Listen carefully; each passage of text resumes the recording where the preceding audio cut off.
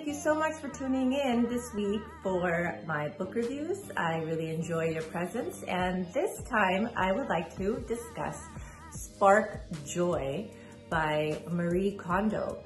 She is the queen guru of organization and the art of tidying and organizing. This book is around 300 pages. It came out in 2016. It's a great book, and you do end up learning a lot. There are illustrations, and did you know the difference between the art of tidying and the art of cleaning up?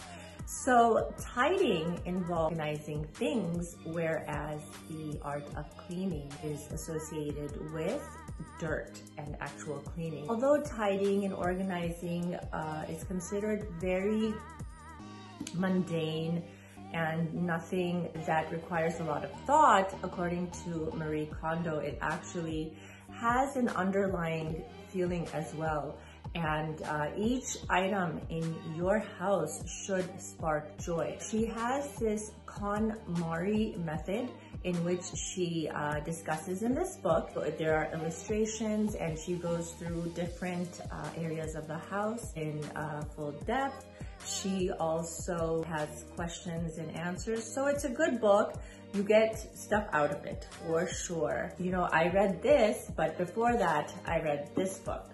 This was excellent. This is the beginning of her series, and this came out in, I believe, 2014. It's around 200 some pages. This is what really began, you know, the psychology behind cleaning up and how important it is. Just having necessities and not having, I mean, of course you should love all the stuff you have, but we end up having a lot of waste. So this did open up my eyes. So I would recommend both.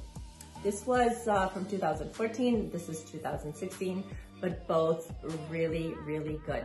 Totally recommend it. Great books, really fast, and you'll enjoy it. Thank you so much for tuning in today, and I look forward to speaking with you soon. Thank